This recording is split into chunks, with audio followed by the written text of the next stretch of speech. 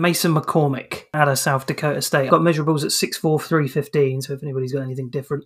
I quite like what I saw out of him. Broad-shouldered, athletic. I thought his core strength was really good. Tough to beat with power. Slightly smaller side of things. I would highly recommend watching the North Dakota State game. So South Dakota State versus North Dakota State. There is a run block in that is just going to make you go, ooh, okay, because that was an absolute beauty. There are obviously concerns, like when he gets out into the second level, he kind of looks lost when he's out there. He's got there and then he's like, oh, what do I do from here? I think there's a bit of a rawness to his game still. He doesn't kind of look finesse. Not a lot of finesse in his game, I think. He's definitely fun to watch because he's so erratic, but I don't think that's beneficial to his game the sort of same way it was with Mahogany. So I've had him as an at-value guy. I can see the upside with him. I think there's obviously going to be an uphill battle for him to make it at the next level. Not too bad. I quite like this dude. At value for me. Very similar for me. At value, solid base for pass protection, absorbs power well, good anchor, adjustable and active footwork, good leverage the whole way through some of the Shrine Bowl reps that I watched, an adjustment throughout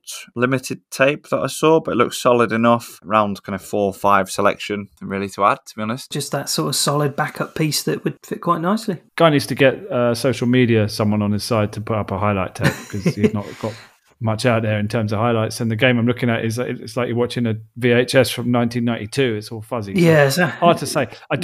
He was at the combine, so I've got the measurables. Oh, it was 6'4", 309, and he's got 33 and 7/8 inch arms, so he's got good length as well. Some nice measurables there. A decent broad jump, nearly a 5-second 40. Nice 10-yard split. In terms of the measurables, he's pretty good. He looks like a guy that's going to get drafted in a later round, so there's a value to that.